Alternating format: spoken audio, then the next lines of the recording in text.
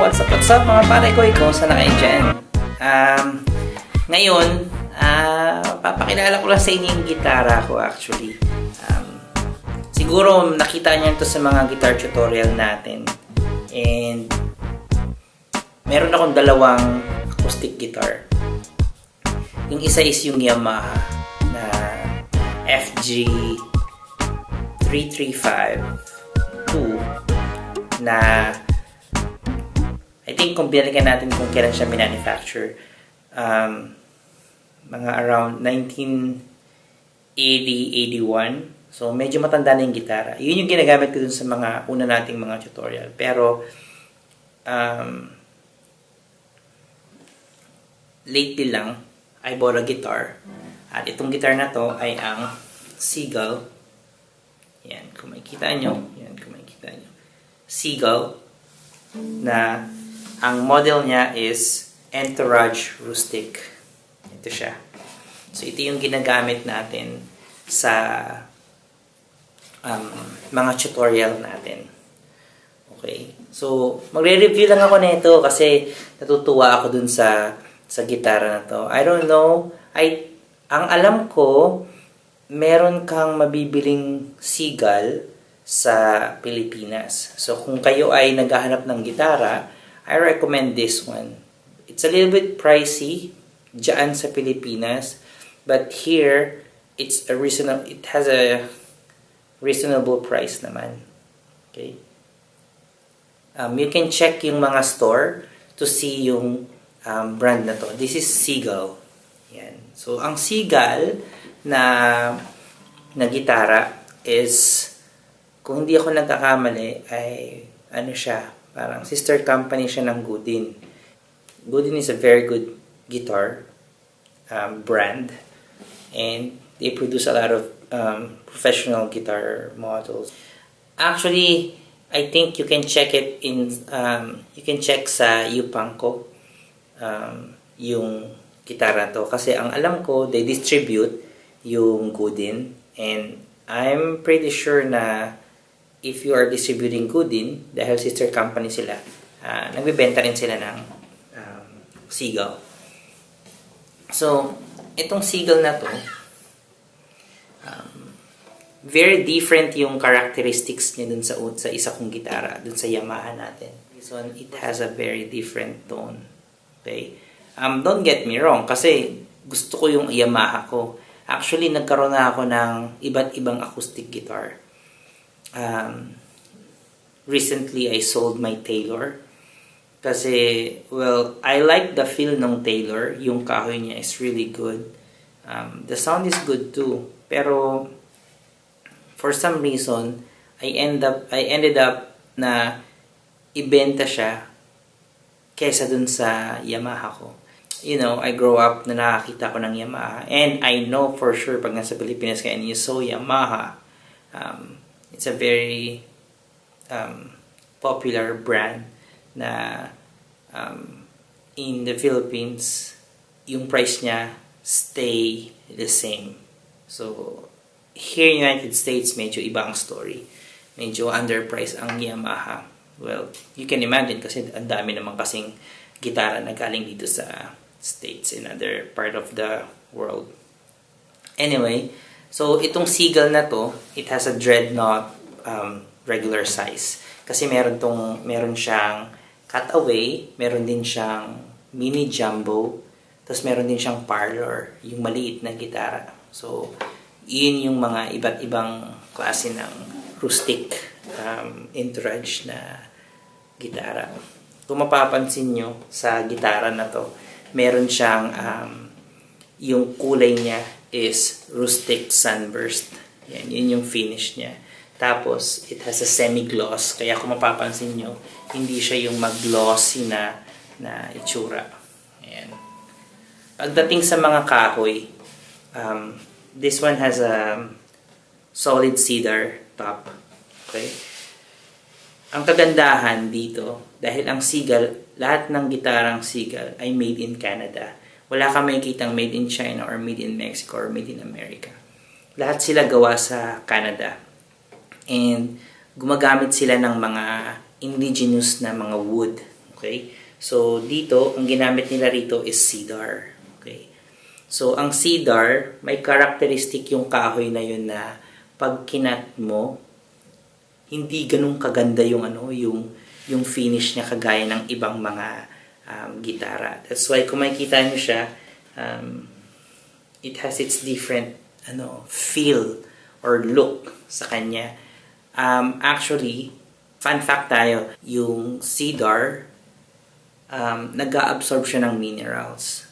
Tapos, pag yung cedar na yan, naka-absorb siya ng mineral, nagkakaroon siya ng stain. Okay? Kaya nga, hindi siya magandang top talaga sa mga gitara. Usually, ang ginagamit ng mga ibang gitara, yung maganda.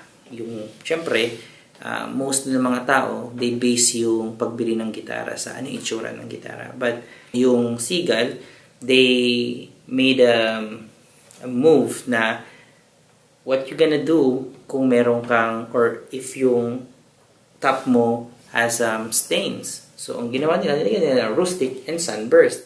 Nagmukha siyang parang luma na, I don't know, I can't explain too much kung ano yung but maganda yung itsura na kanilabasan niya. So, dito, yung side, tsaka yung back niya, wild cherry. Tapos, dito sa neck, maple. Maple yung neck niya. So, ang kagandahan na ito, dahil maple yung neck niya, ang maple kasi, yung tunog niya is bright. Yun yung nilalabas ng tunog ng maple. Sa cedar naman, it's more mellow. Kaya kung maririnig mo, pag nagsama sila, they complement each other. Ang kagandahan pa niyan, dahil the way na dinikit nila to, meron siyang bolt and meron din siyang glue para mas maganda daw yung pag-resonate ng tunog.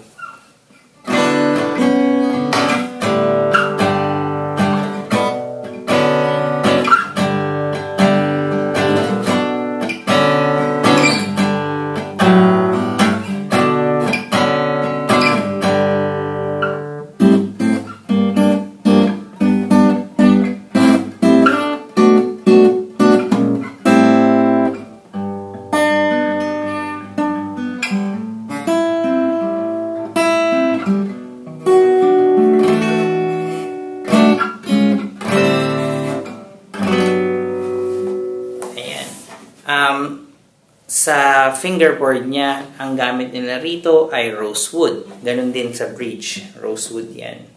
Tapos, yung itong nut na to, yung bridge nut niya. At saka itong nut niya rito. Yan. Tusk ang gamit nila. So, hindi siya plastic. Kasi merong plastic, may tusk, tapos may bone. Okay, bone yung pinakamahal. Pero I think, medyo may movement yata regarding sa paggamit ng mga ganyang klaseng material. So, tusk is one of the material na pwedeng pumalit sa bone, and it can make your guitar sounds better. Okay? Pagdating dito sa sa tuner niya, they use die cast. Okay? Maganda yung niya, yung ginamit nila rito. I don't think na you have to replace this kasi it stay tuned. Okay? Very good yung yung pag-stay niya sa tune niya. Kung mapapansin niyo, very distinct din yung headstock ng Seagull. Ayan. So pa-point siya. Meron tong may reason kung bakit ganyan. Hindi yan nagkataon lang na ganyan. Okay? But it looks good. Pero ang reason niya is to make the string straight as much as possible. Okay? Kasi as much as possible na straight siya, mas maganda yung pag-resonate ng sound, and also yung pag-stretch niya, it can help na yung tuner ay mag-stay tuned. Okay?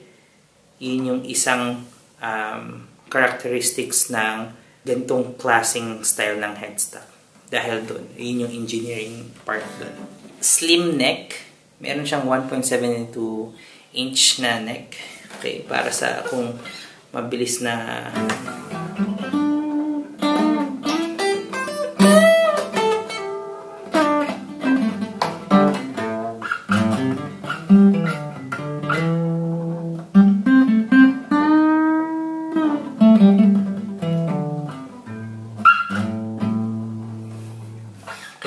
So, slim yung neck niya. And to be honest, yung fretboard niya, it feels na compared dun sa Yamaha ko, mas malapad siya. Yan. Pero right now, I've been using it for how many weeks now. Nagiging natural na yung feel niya sa akin. So, it feels good na. Nung binili ko to, medyo masakit sa kamay yung yung string. Yung setup is really good. I think pwede pa siyang babaan ng konti, pero for now, it's tolerable. Yung neck niya is straight. Hindi ko na kailangang i-adjust yung yung truss rod. Pero yeah, like I told you, even sa mga previous na content ko, it really hurts. Kaya pinalitan ko siya ng string gauge. Ginawa ko siyang 10. Problema ko ngayon dahil medyo manipis ang 10. It's a little bit malambot na siya masyado para sa akin. I can really bend. See?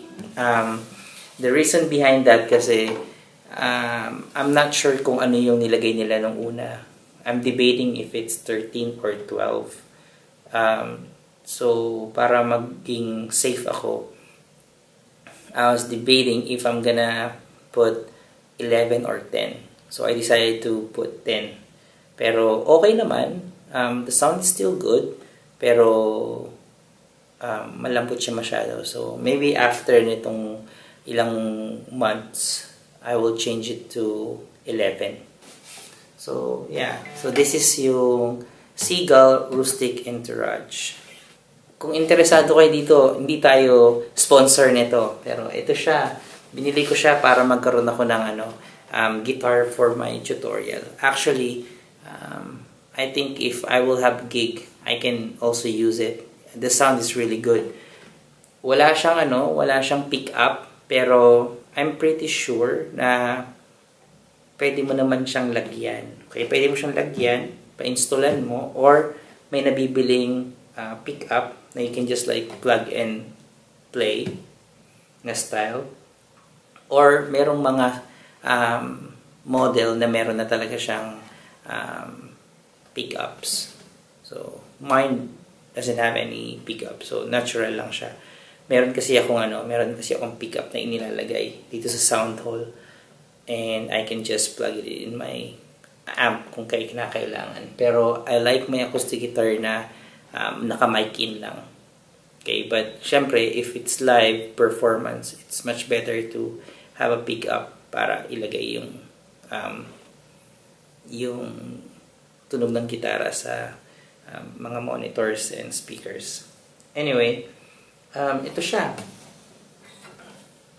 So, mapapansin nyo, kahit dito, ang ganda ng niya, yung directions ng mga stain ng wood. Yan. So, itong gitara ko na to, nung binili ko siya, second hand ko siya binili sa isang tao na ang story niya is pumunta siya dito, tapos bumili siya ng gitara para pagkalibangan. And then, nung nagka-work siya, hindi niya na ito hawakan. And then, nung lilipat na siya, he decided to sell it. Kasi yung naging asawa niya,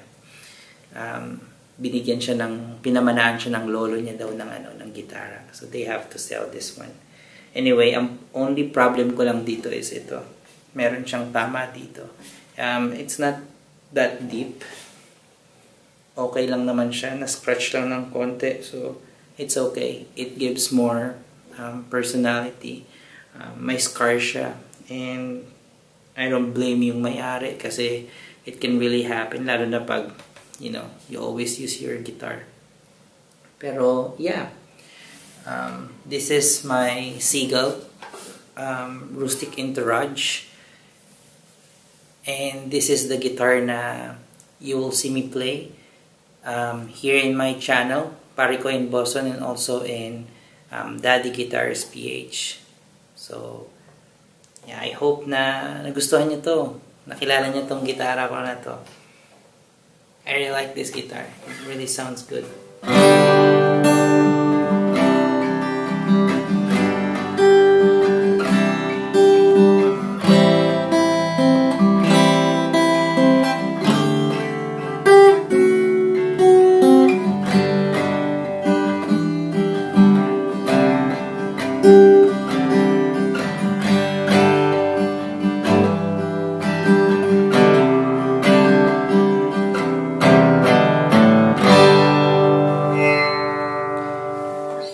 guys have any questions regarding this guitar, or meron kayong mga gustong itanong regarding sa acoustic guitar, kung yun ba yung gusto nyong gitara, ano ba masasabi ko sa gitara na yun, and you know, things like that, just comment down below and we can talk about it.